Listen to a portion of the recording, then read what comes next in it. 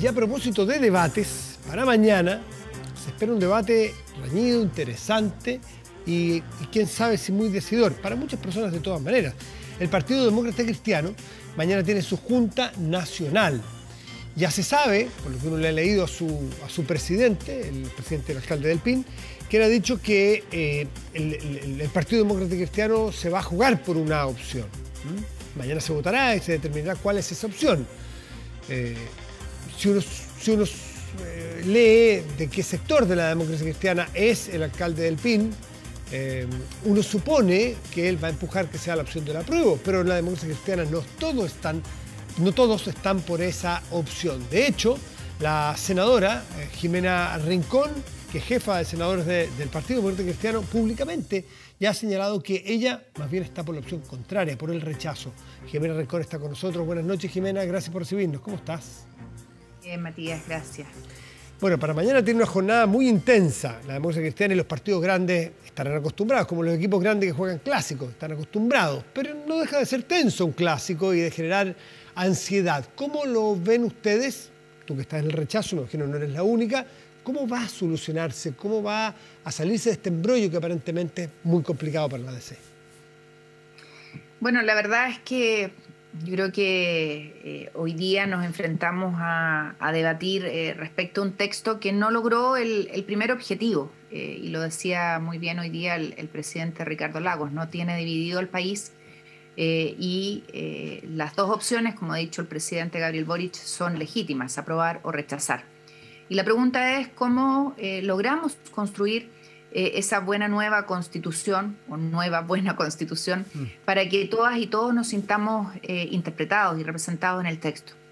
Claramente esta propuesta de la constituyente 2022 no logró y lo que vamos a votar el 4 de septiembre, hombres y mujeres en nuestra patria, es este texto. No vamos a votar otra cosa, vamos a votar si este texto nos gusta o no nos gusta, si creemos que sirve o no sirve al país. Y yo creo que, más allá de que hay cosas que, por cierto, me gustan, la definición de Chile Estado social y democrático de derecho es una vieja aspiración de nosotros los demócratas cristianos, no es suficiente para poder construir ese buen texto. Y por lo tanto, el desafío hacia adelante después del 4 de septiembre es cómo logramos aquello, cómo entre todas y entre todos logramos darle al país esa casa de todos. Ahora, antes de ir a los detalles, que tenemos que aprovechar también de saber cuáles son los fundamentos del voto rechazo que hoy día ha expresado, senador Rincón, me gustaría saber cómo se va a dilucidar esto, porque el presidente del PIN, de su partido, ha dicho que van a tomar una decisión única. No sé si será obligatoria, si habrá sanciones para quienes no las cumplan, eso se verá mañana. Pero no son pocos, por lo que yo he conversado con otros senadores y parlamentarios, que están por el rechazo. O sea, parece ser muy dividido. ¿Cómo se puede zanjar esa diferencia? ¿Será sencillamente un voto de la Junta Nacional? A ver, a mí me gustaría, y lo digo con mucho cariño, me encantaría que lo que se acordase mañana fuera la posibilidad de que todas y todos nos pudiéramos expresar libremente, vale decir, la libertad de acción. ¿Por qué? Porque no fue posible, Matías, construir una mirada compartida. Porque lo que se pidió al presidente del partido, que era que todos y cada uno de nosotros pudiera concurrir con su voto en una elección de un militante, un voto, no se materializó. Y en esa circunstancia creo que lo que corresponde es que permitamos que ambas opciones, que son legítimas, como lo ha dicho el presidente Gabriel Boric, se puedan expresar. Y espero que esa sea la opción mañana de la Junta Nacional. ¿Usted teme que haya algunos, si es que se decide que al final va a ser una sola opción y que gane la opción de que la democracia cristiana aprueba, existe la posibilidad de que algunos de ustedes se sientan marginados o directamente que puedan ser expulsados o sancionados porque ya han dicho públicamente que piensan algo distinto? A ver, ¿Podría yo creo quebrarse, que ya... en chileno, porque quedan pocos minutos, ¿se puede quebrar el partido mañana? Yo espero que no se quiebre, porque si una vicepresidenta del partido pudo hace casi un mes decir que ella iba a votar a apruebo, eso es legítimo para todas y todos los militantes del partido que pueden tener una opción distinta. Y con esto quiero precisar esto, Matías, muchos camaradas me han escrito y me han dicho, Jimena, senadora, Jime, como me dicen, ¿por qué nos tienen que obligar mañana, a 2 meses de ir a votar las urnas, a definirnos cuando recién estamos conociendo el texto, recién nos estamos interiorizando y nos parece que no es una decisión que se pueda tomar de esta manera? A mí me parece que es válido el punto y si es legítimo para una vicepresidenta marcar una opción, lo es para cada uno de los militantes marcar la que ellos estimen es mejor para el país. Una de las iniciativas políticas que la hemos visto encabezar en el último tiempo está sonando mucho, la famosa reforma de los 4/7, que hoy pasó por unanimidad en una de las comisiones del Senado. Tiene que luego ir a sala, tiene que ir a la Cámara de Diputados eventualmente, y tiene que ver con la opción de modificar la Constitución actual, la vigente, para que pueda ser modificada por 4/7, es decir, bajar los quórums, bajar las dificultades de cambio. ¿Cómo va eso? ¿Y eso ayuda a la opción de rechazo, como han dicho algunos oficialistas que no quieren optar por eso? A ver, primero decir que este es un proyecto que surge del análisis y de la reflexión. Le planteé al senador Matías Walker que hiciéramos esto, lo encargué yo, una vez que estuvo listo lo conversé con el senador Matías Walker, invitamos al senador Araya, al senador Iván Flores y concurrimos con nuestra firma y hoy día se ha aprobado de manera unánime en la Comisión de Constitución. El senador Pedro Araya, que es parte de la Comisión de Constitución, ha dicho que él está por la opción apruebo. Por lo tanto, las palabras de uno de mis colegas diciendo que esto es un regalo de chocolate o un chocolate para los del rechazo, la verdad es que es un análisis mezquino y sin argumento. Esto lo que busca es habilitar un camino, es ponernos en todos los escenarios, como lo ha dicho ya el presidente Gabriel Boric. Y una de las opciones, la que suena más, con más fuerza, porque la ciudadanía no se siente representada por este texto, es la del rechazo.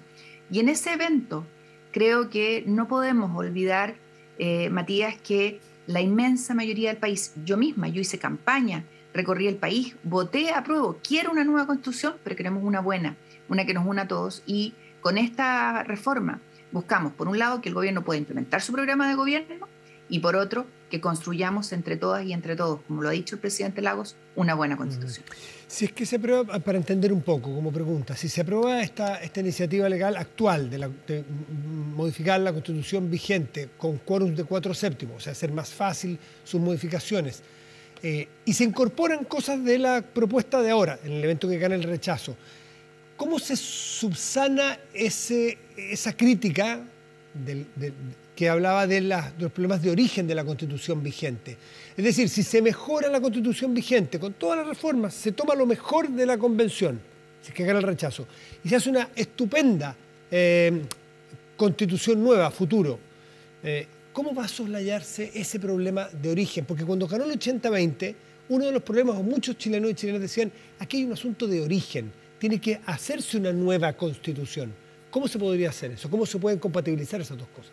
Bueno, ¿tú te acuerdas, Matías, podés acordarte que cuando se firma el acuerdo del 15 de noviembre del año 2019, se tiene que llegar a una convicción profunda, ¿no es cierto?, de todas las partes para ceder. Algunos, de hecho, acuérdate que se opusieron y dijeron que esto era una negociación entre cuatro paredes y no concurrieron al acuerdo, dentro de ellos el Partido Comunista y muchos de los aliados de esa época del actual presidente Gabriel Boric. Él, de hecho, sale de su partido solo y luego tiene que juntar, ¿no es cierto?, el respaldo para ser candidato. Fue solo, exacto. Va como persona natural, no como miembro de un partido. Exactamente. Por lo tanto, si uno recuerda la historia, se tuvo que construir un gran acuerdo y se tuvo que aprobar en el Parlamento con altos quórums el camino a esa nueva Constitución. Hoy día nos encontramos en una situación muy compleja. ¿Por qué? Porque a la inmensa mayoría no le gusta el texto, el país está dividido en dos posiciones y por lo tanto, bajando los quórums de la actual Constitución, lo que hacemos es posibilitar ese camino sin tener que llegar a ese umbral. Porque aquí muchos podrían decir, no, se rechazó, nos quedamos aquí, no nos movemos. Nosotros queremos una buena Constitución, queremos una nueva. No queremos hacerle maquillaje a esta. Queremos construir una buena. Eso le quiero preguntar. Los 4/7, disculpe, ¿es para mejorar y dejarla estupenda esta vigente o para iniciar un camino de una nueva Constitución nuevamente? Exactamente, es para iniciar un camino de una nueva Constitución y en paralelo permitir que el gobierno con esta Constitución, con quórums razonables, pueda avanzar en las reformas necesarias. Y ese es el desafío. El presidente tiene que gobernar. El ministro Boric, tú te acuerdas, dijo, con esta constitución no podemos implementar el programa de gobierno. Bueno, rebajemos los quórums, pero además hagamos el camino para tener esa constitución que nos represente a todos. Porque al final del día, Matías, lo que está ocurriendo es que un sector del país le quiere imponer su mirada a otro, que es el gran pecado de la constitución que tenemos. Un sector del país, en una época difícil de nuestra historia, le impuso un texto al resto, a la fuerza. Hoy día no puede ser en dictadura, no puede ser así. Entonces, así como el 5 de octubre del año 88 nos atrevimos a decir que no, hoy día nuestra invitación es a que nos atrevamos, el 4 de septiembre, nos atrevamos a estar en Ups. No, ahí se anduvo cortando al final. Pero quiero agradecerle. Bueno, sí, está fallando un poco la conexión. No sé si me escuchaste. No, sí, alcanzamos. Atrevernos a estar en contra. Se alcanzó. La quiero despedir y vamos a estar atentos a lo que ocurra mañana. Debiera ser, como uno espera en la historia, estas juntas nacionales de sé que duran a veces la noche completa y se amanecen discutiendo. Así que quizás mañana a esta hora no vamos a tener una resolución. Va a ser una jornada larga, a lo mejor de más de un día, ¿no? Va a ser una jornada larga y en paralelo además yo al menos voy a cumplir con mi deber de estar en la sala del Senado, de estar debatiendo los temas que importan al país. Hoy día aprobamos infraestructura crítica y además un proyecto que es muy importante para muchos alcaldes y alcaldesas. Ahí mi saludo a Rauco, a Peyúgue, porque muchos no habían podido regularizar la situación de sus plantas y eso es muy importante para la ciudadanía. Muchas gracias, senadora Rincón, que esté muy bien. Gracias a ustedes. Buenas noches.